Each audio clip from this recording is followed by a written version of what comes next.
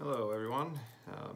Today I'd like to talk about the casting of lots, and it's basically a ancient method of contacting the creator of all things, the Alpha and Omega.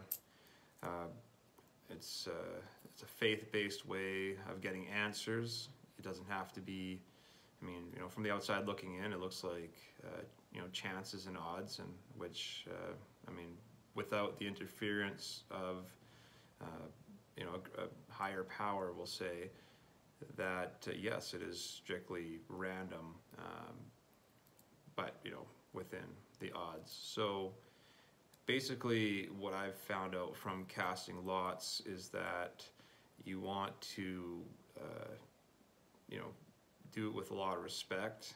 You need to do it in from a biblical standpoint, in your room behind closed doors, in kneeled prayer, and respectfully and sincerely asking a question that you don't know. So you can't already know. If you got to give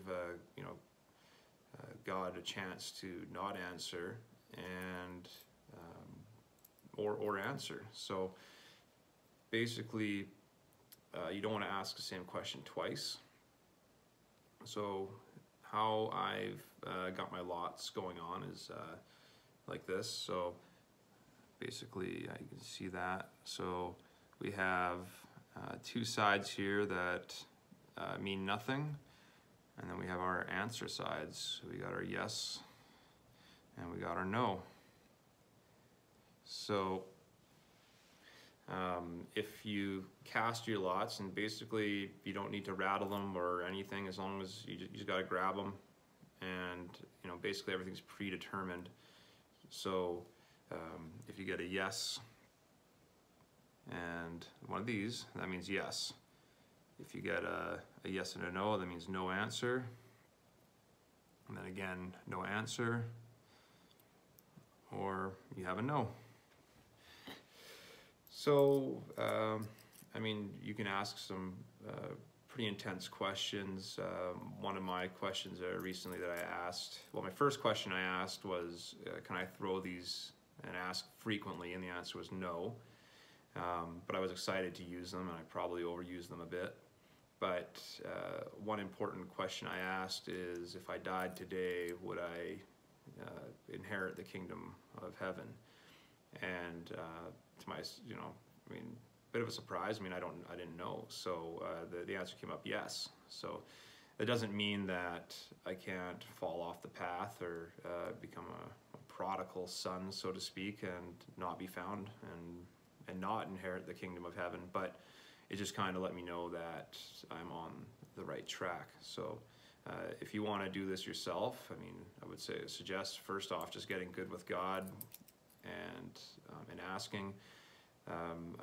One thing I asked was, do I need to be baptized again? And the answer was yes. So I plan to get baptized when I'm more ready for that. And I guess I'm not completely, on board with just basically putting aside my fornication and such.